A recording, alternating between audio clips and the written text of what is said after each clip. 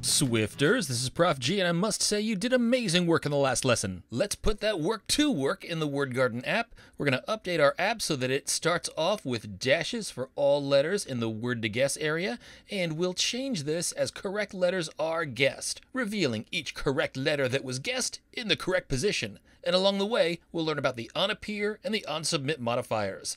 Let's tend that WordGarden with Swift. And Swift Squad, do me a solid and tell your homies about the goodness of the channel. Comments, likes, subscribes, help others find the goodness. Now you might remember that the dashes that are currently showing in this text field are just inside of a string literal, and that's really not what we want for our game.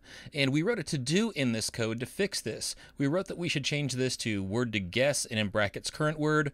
Well, not quite. We do want to change this from a string literal to a variable, but in our prior lesson we used the variable name revealed word to hold this value, so let's create a revealed word variable up where we created our properties, but let's also keep track of word to guess, which should be at an index we'll keep track of, which is an integer value. I wrote current word in here, but why don't we use current word index? I think that's an even better name since it conveys that this value will hold an index, and that's a number. So let's head up to where the properties are declared in our struct, and we'll change current word to current word index. Now we only mention this in one place, but to be sure, I'll right-click on current word, select refactor, rename, Xcode folds up the code and shows me I'll replace current word with current word index, and oh yeah, I mentioned this in a comment. Now comments aren't automatically replaced with refactor rename, but if you move your cursor over the gray area of the comment, you see the little plus sign emerge. Click that sneaky one, current word switches to current word index in the comment, press return, we're golden. And then below this, let's declare our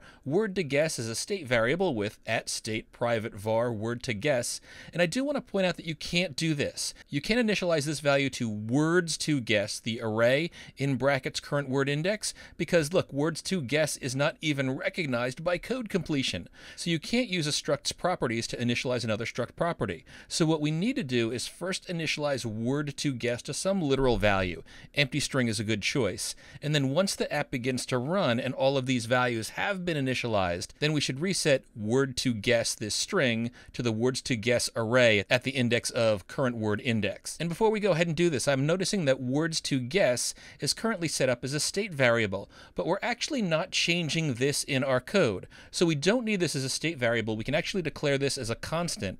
Now, if you ever change your app so that users can enter their own word lists, then you'll want to go back and you'll want to change this to a state variable. But for now, since our words to guess array is not going to change in our app, we can just cut out the words to guess declaration, delete the state variable stuff, and then instead down here I'll declare private let, and I'll pass in what I just cut out, words to guess equals the string array swift dog cat. Now remember, we also want to keep track of the revealed word in a variable called revealed word, and that should start out as underscores for every letter with spaces in between, but we should update that variable to include any correct letters that the user guesses. So for now, let's declare a state variable below word to guess as state private var revealed word, and we'll initially set this equal to the empty string, but we'll update this as our code runs.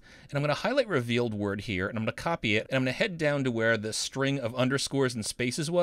I'll highlight those underscores and paste the revealed word variable right over them. But we need to properly initialize this revealed word, and we need to initialize word to guess. And we want to do this after our code starts running, which is when all of our properties have been initialized so that we can refer to those variables that have been initialized. So how can we run some code once our app starts running? Well, one thing we can do is we can leverage a modifier called onAppear.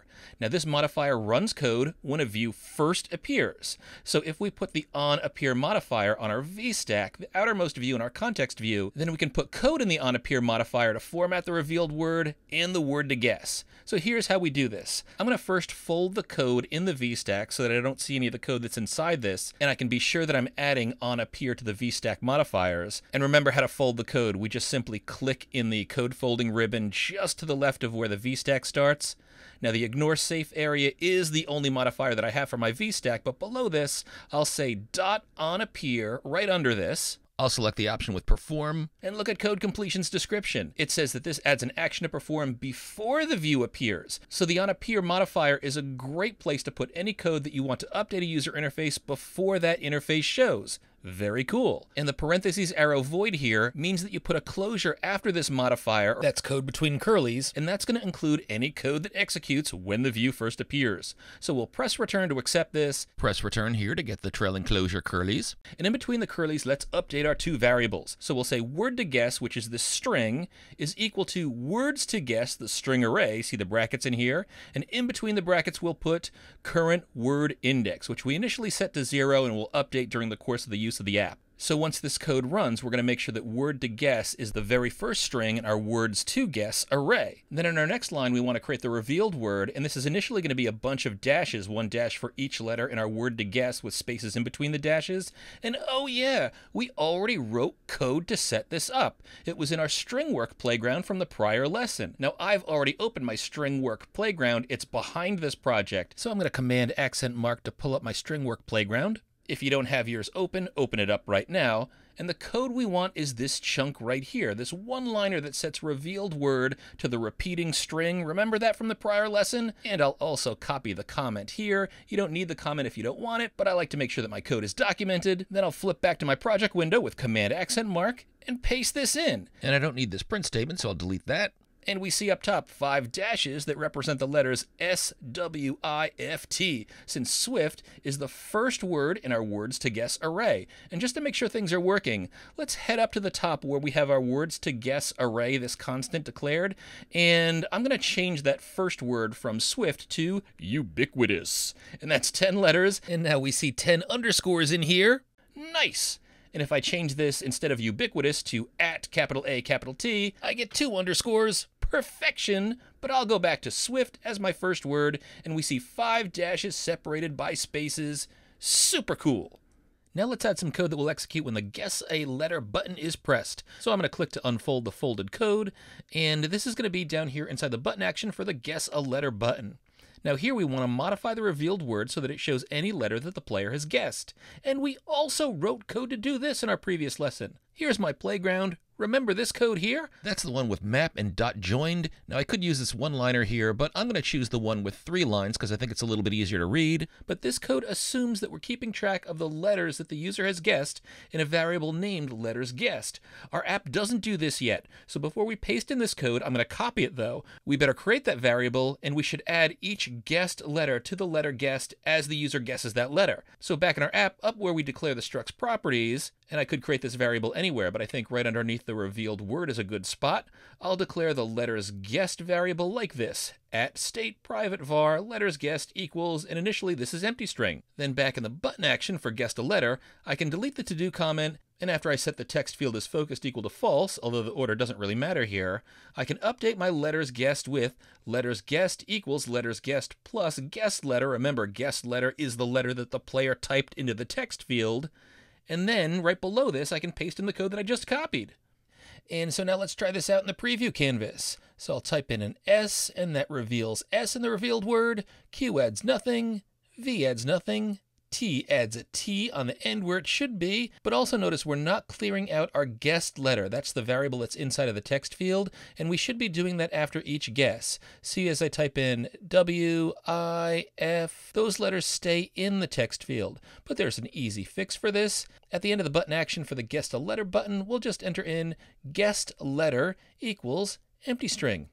And this is going to work great. But before we test this out, remember our keyboard also has a done key. And when we press the done key on the keyboard, we should also be performing the same code that we execute when the Guess a Letter button is pressed. Now, how do we execute code when we press the done key? Well, there's a special modifier to use in the text field, and it's called onSubmit. And this works for whatever key is named whatever the original return key was named. So if you changed it using the submit label modifier, like we did, changing it to done, it'll work on any of those keys, whether it's return or a renamed return key. So at the end of the text field modifiers, let's add .onSubmit and look in code completion's description. It says it adds an action to perform when the user submits a value to this view, while pressing return, or done in our case, submits the value, so that will trigger this modifier.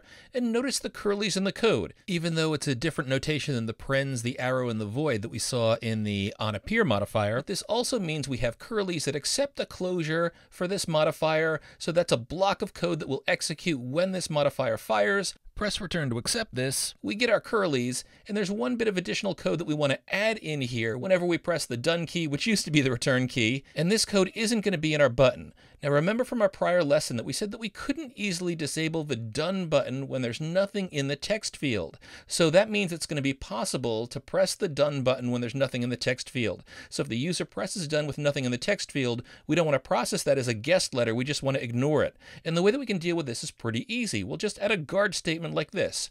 Guard guest letter not equal to, that's exclamation point equals, empty string, else, and in curly's return. So as long as the guest letter doesn't equal an empty string, the guard will let us through. But if it is an empty string, then we're going to return, and we're not going to execute any of the code that we execute when we guess a letter. Now, as for the rest of the code that we want in here, we could re-enter the exact same code that we have in our button action for the guess a letter button, but remember what we learned in our lesson on refactoring, DRY, or don't repeat yourself. So this is a great opportunity for us to refactor. So we'll create a function with all of the code that we should execute when the user enters a letter, whether they press the done key on the keyboard or the guess a letter button on the screen. So we'll head down to the button action for guess a letter, and we're going to highlight all the code in this closure, and we're going to cut it out with a Command X, and then just before the closing curly in the struct, so that's the curly that's flush left, just above it, I'm going to create this new function by saying func, and we're going to call this guess a letter, lower camel case, that's what we do for functions too, and we'll open and close parens because we're not passing any parameters, and we'll open and close curlies, and in between those curlies we'll paste in the code that we just cut. Then we can head back up to the button action for guess a letter button, and in these now empty curlies, we'll just call guess a letter. Look at this, code completion knows about this function, press return, it enters the open and close parens, nice. And then up here in the closure for the onSubmit modifier in the text field, I'm also going to call guess a letter right after the guard statement. And now just to see how things work with the keyboard, I'm going to press the play button to build and run in the simulator.